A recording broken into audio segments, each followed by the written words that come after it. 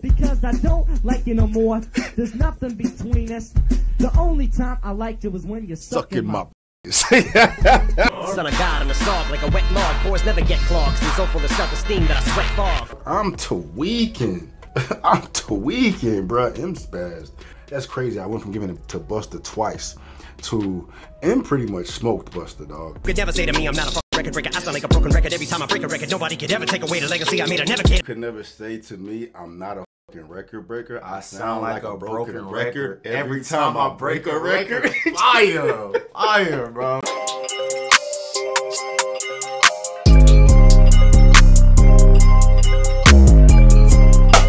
What up, what up, what up, Night Nation? It's your boy, Stevie Knight. About to get on one of these things, you feel me? Let's go with the watch.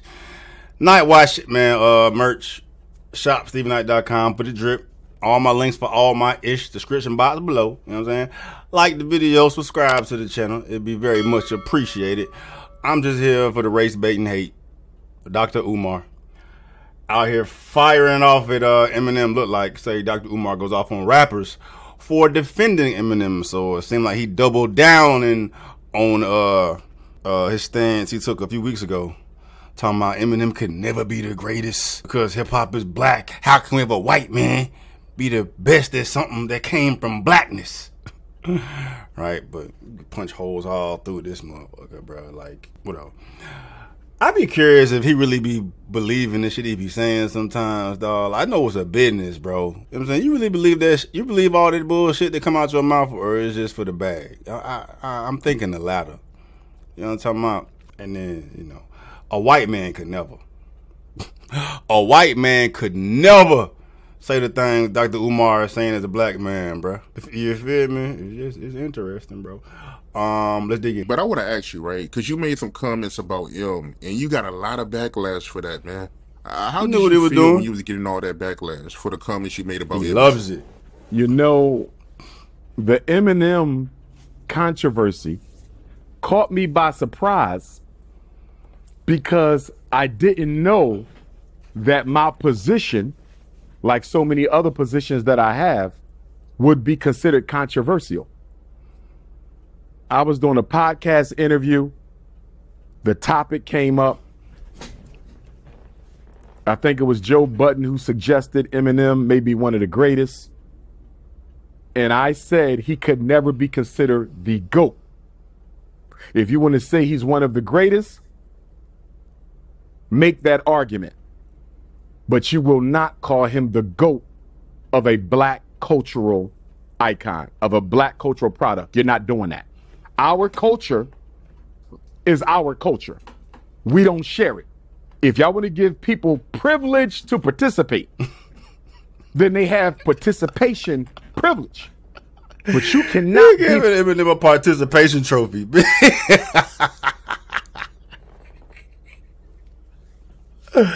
Oh, this shit funny, bro. This shit funny, dog. You know what I'm saying? You guys just laugh at this bullshit, bro. This motherfucker here, bro.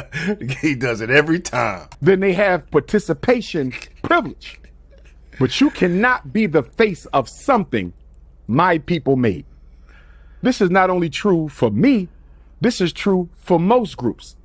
But because black people suffer from post-traumatic slavery disease, and we crave white validation more than oxygen, we are always looking to anoint some non-African as the face of something African people created. Bruh, would you hit him with the Michael Jordan argument, though? Hit him with that shit, bro. Hit him with the Michael Jordan argument, dog. Like, shut the fuck up. It don't matter what color you is, bro. Skill ain't got no color, fam. Skill ain't got no color, dog. And then, whatever. Let's continue, bro. I'm just here for the fuckery, dog. Let's get it. So when I said Eminem cannot be the GOAT, I never said he couldn't rap. I never said he didn't have talent. I simply said he can't be the GOAT. No more than DJ Khaled could ever be considered the GOAT as a DJ or producer because you are not African.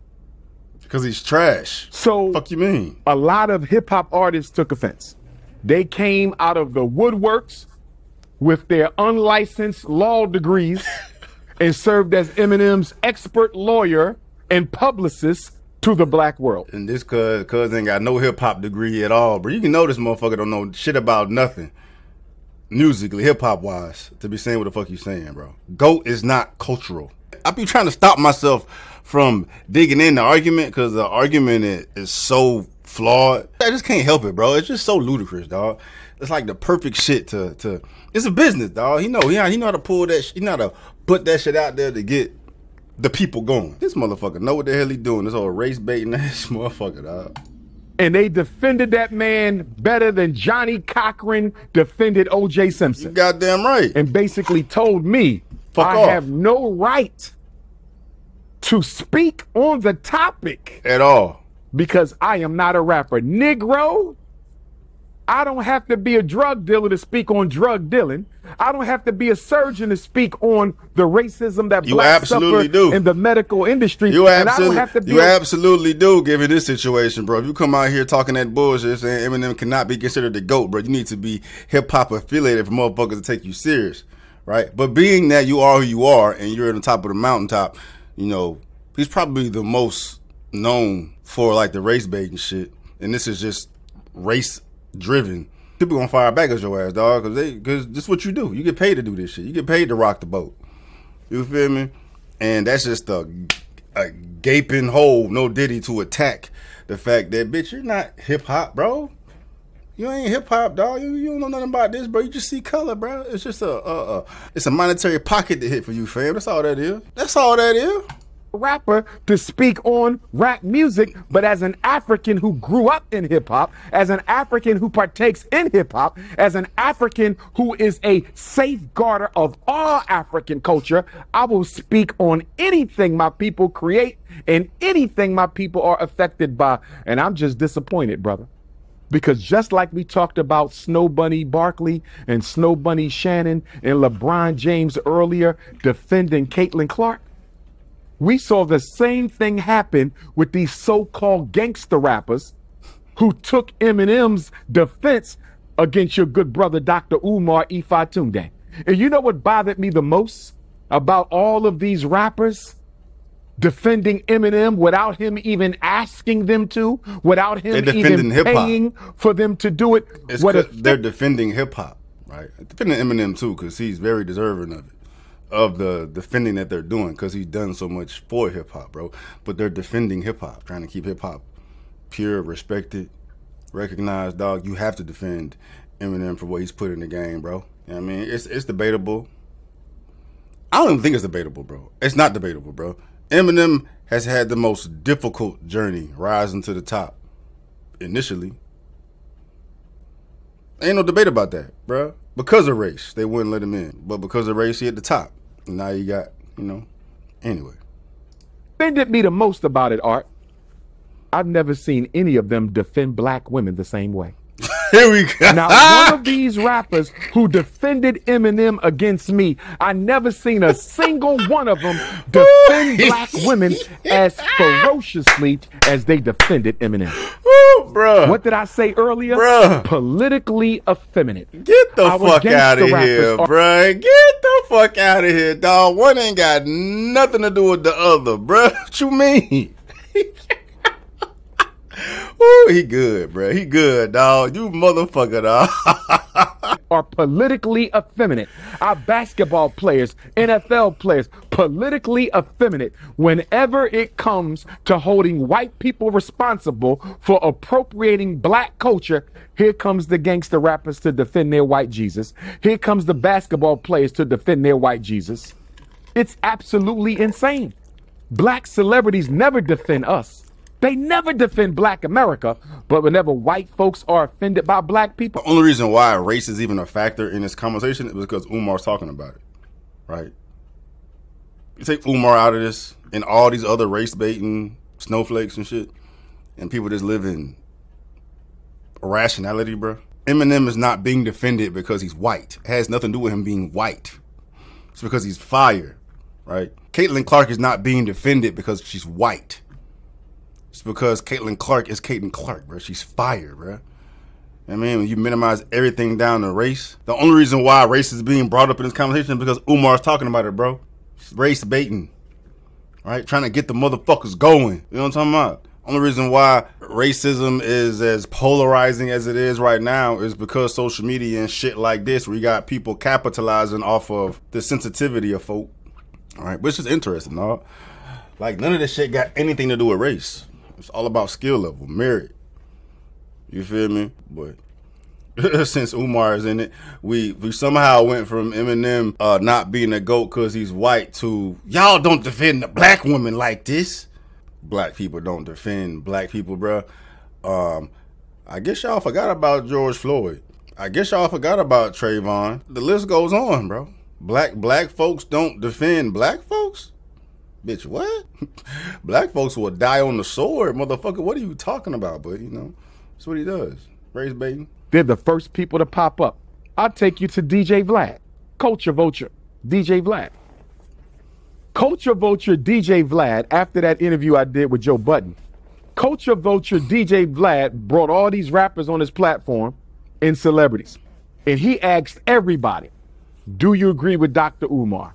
He said, why wouldn't he, bro? It was a viral moment. Be the GOAT of hip hop. And I think 99%, if not 100%, of these celebrity black men defended Eminem and reinforced the integrationist colorblind narrative that anybody can be a GOAT of hip hop. Hip hop is for everybody. It is. Do you know we the only people who claim such things? You can't go into somebody else's culture and hear them say, we invented this for us.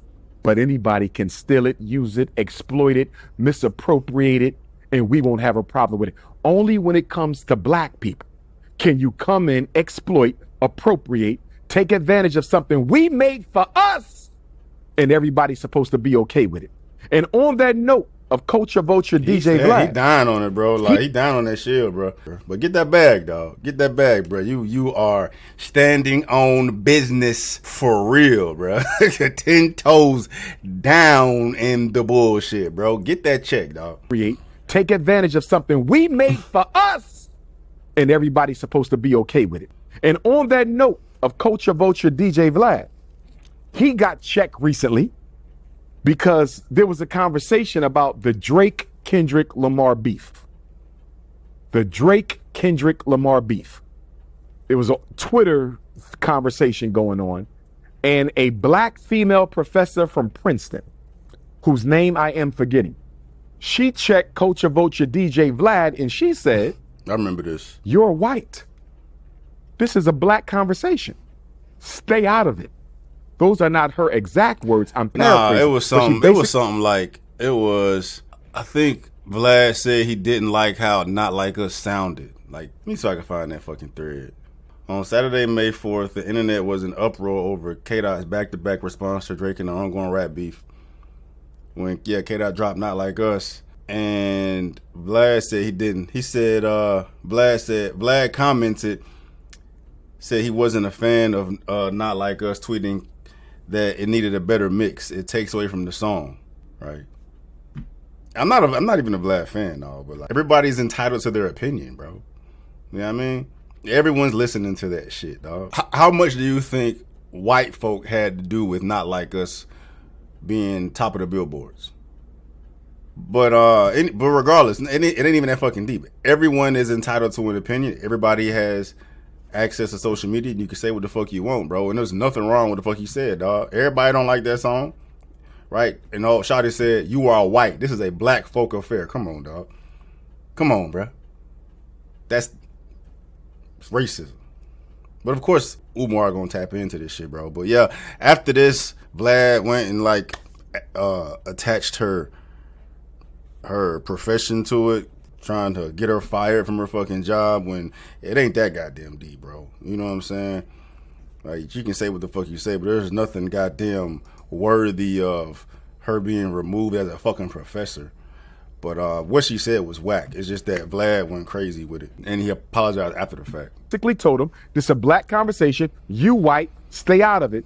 Vlad, with all of his white privilege, took offense to that, and he responded to her by including Princeton University in the tweet. Yeah, so he was basically bringing it to the attention of Princeton University that one of your black professors is telling me I don't have the right to participate in this private black conversation regarding this beef between these two rappers. Now, to be honest, he did apologize later. But of course he's going to do that because you have no right exploiting black culture and at the same time trying to get one of our black women fired. But guess what? When Vlad threatened to get that woman's job taken, when he threatened to make it known to her employer, Princeton University, that she told him he couldn't participate in that conversation on the Drake Kendrick beef, I didn't see a single rapper come to that sister's aid. I didn't see a single one of those celebrities who get. I'm over it, bro. I'm over it, dog. All right, you on some reaching shit. It ain't that goddamn important, bro. You know what I'm saying? It ain't that goddamn important, dog. Like, who the fuck is she? She ain't nobody. She out here saying some toxic shit, bro. Most folk are not going back what the fuck she said, dog. It's a black affair. You know what I'm saying? It's an A and B conversation. See your way out of it because you're white, bro. That's some racist ass rhetoric, bro. Most are not going back that, dog. But much more not going back the fact that Vlad went to her job trying to get her fired when it was just a little spat between two people on social media, bro. Like, the fact that he went trying to get her fired for saying shit like that, that was whack as fuck, dog. That was whack as fuck. But it ain't that fucking serious, bro. And then he's saying it, bro. But I'd be willing to bet that there was some people in these goddamn comments trying to call Vlad out on some bullshit. You know what I mean? But damn, Vlad, Umar does a good job, bro. This motherfucker's a professional race baiter, dog. All right, professional race baiter, bro. Could you imagine how the world would be if all black folk took on this mentality? Segregation, racism, hierarchy, black superiority and shit. When we trying to get to, I mean, we're here. We're at the best position of equality we've ever been at. Only thing that makes it blurry is because of social media, but all that shit is fucking fake. Hence why Umar has a goddamn job, because he's exploiting the bullshit. He's really the fucking demon in this motherfucker. Really want to talk about it, dog. He really the goddamn demon stirring the motherfucking pot trying to get paid off motherfuckers' emotions. Right? But could you imagine how the world would be if all black folks took on the mentality of a Dr. Umar, bro? You can't do certain things or say certain things or wear certain things or participate in certain things because of the color of your skin. Don't that shit sound familiar? Don't that shit sound familiar, bro? You trying to goddamn just reverse Jim Crow? Put the white folks in the back of the bus now? You know what I mean?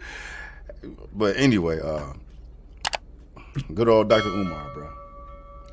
Good old Dr. Umar.